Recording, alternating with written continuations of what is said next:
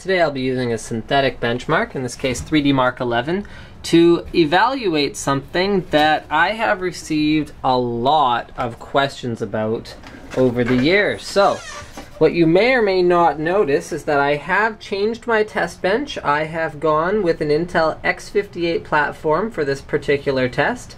I'm using the Gigabyte G1 Gorilla motherboard. So let's get you guys a better look at that. G1 Gorilla motherboard with an Intel Core i7-960. So that is a quad-core processor. I've got that chip clocked at 4 gigahertz in order to reduce any CPU bottlenecks that may occur in my test. And now, okay, no, do not always ask before opening this file.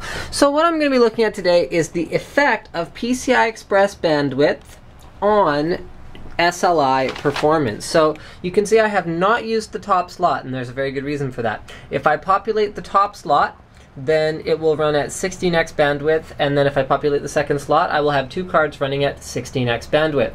If I populate these 2 slots, I will have 2 cards running at, here we are, PCIe 16 at 8x bandwidth. So I'm just going to switch to the other card and show you guys here.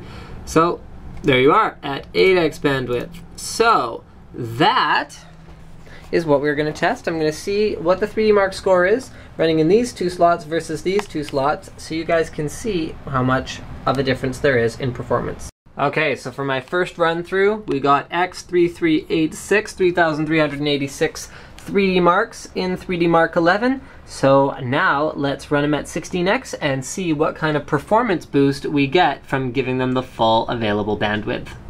Our 2-card configuration, running the same test, achieves 3,389 3D Marks. So, for comparison, at 8x and 8x bandwidth, we achieved 3,386 3D Marks.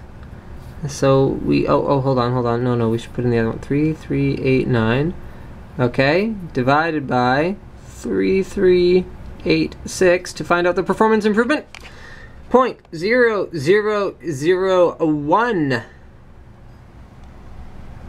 or rather that's 0.01% performance improvement by going from 8x to 16x, 16x, PCIe 2.0 slots. So, to anyone who wants to run SLI or Crossfire on the Intel P67 platform, I guess this means you're pretty safe from performance degradation, even with high-performance GPUs like the GTX 580. Thank you for checking out this little episode of Linus Tech Tips. Don't forget to subscribe for more unboxings, reviews, and other computer videos.